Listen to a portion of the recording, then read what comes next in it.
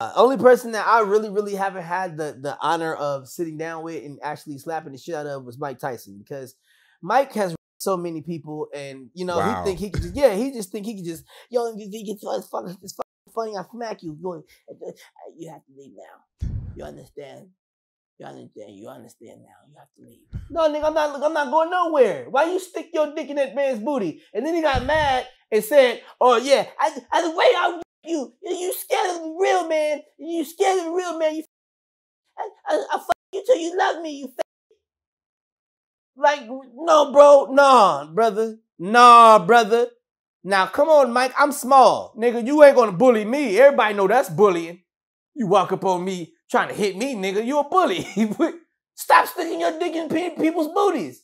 Stop letting the president use you to hold people down. That's bad. Every time they move and shit, you want to hit them in their head and shit.